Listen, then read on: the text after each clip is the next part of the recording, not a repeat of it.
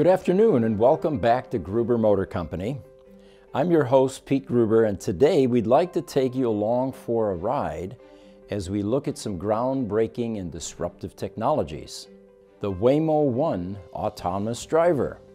This may take over the future of driving, so let's dive into this technology and find out why this autonomous revelation is leading the way for the entire industry.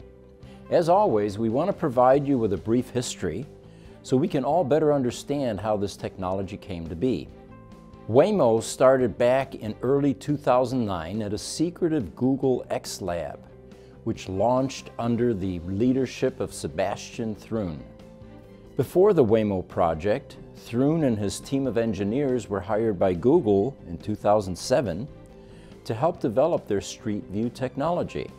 In a nutshell, this team went on to develop accurate road maps using satellite and Street View technology, laying out the groundwork for the first ever commercial self-driving car program.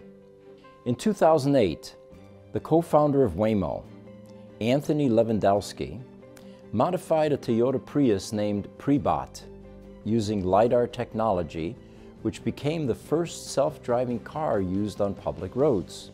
He coined them as pizza delivery vehicles, and they needed to be driven with police escorts.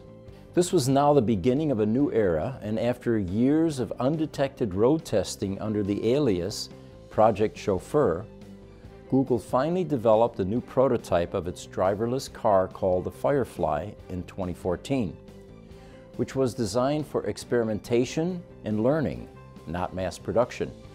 At that time, this two-seater car had no steering wheel or pedals, with a top speed of only 25 miles per hour, and was not ready for release onto major roadways in small towns and cities.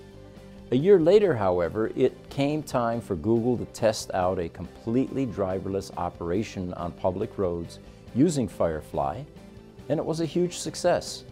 A milestone was recognized at this time because their vehicles had also collected over 1 million miles of data. In 2016, the project was renamed Waymo and became a new startup company. The name was derived from their mission, a new way forward in mobility. Waymo began deploying their autonomous vans here in Chandler, Arizona in late 2017. Around this time, they even developed their own version of LiDAR technology, which drastically reduced the costs on their hardware and self-driving technology. The vehicles were changed to Chrysler Pacifica minivans due to more interior space, being a practical family car. These vans had plenty of space for folks traveling out of town, going to the airport, larger families with 2 or more kids. Today we're going to be scheduling a Waymo ride so you can see this live and get a sense for its look and feel.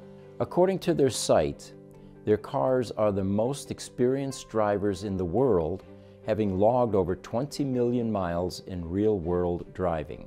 You might be wondering, how does this technology work?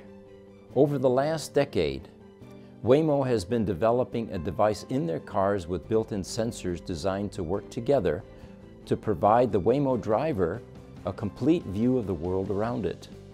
Depending on the time of day and distance of objects, the driver system is designed to see what's happening at all times. They combine radar or radio waves, cameras, and LiDAR technology around their vehicles to accomplish this. LiDAR, by the way, is a technology that identifies ranges of things in space using lasers and the time it takes for the reflected light to hit the receiver again.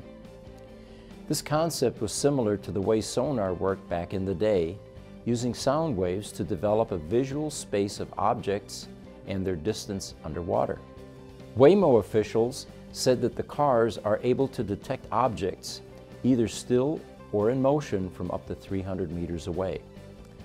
Today, they operate proudly in over 13 states and have driven in thousands of crash avoidance tests to make an even safer experience for their customers.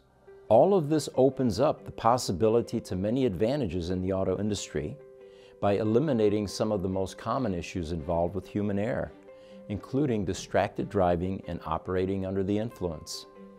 As we've discussed in previous episodes with Tesla's new full self-driving autopilot features, this begs the question on how these two emerging technologies will help further our advancement towards a complete overturn to AI and autonomous vehicles on the roadways.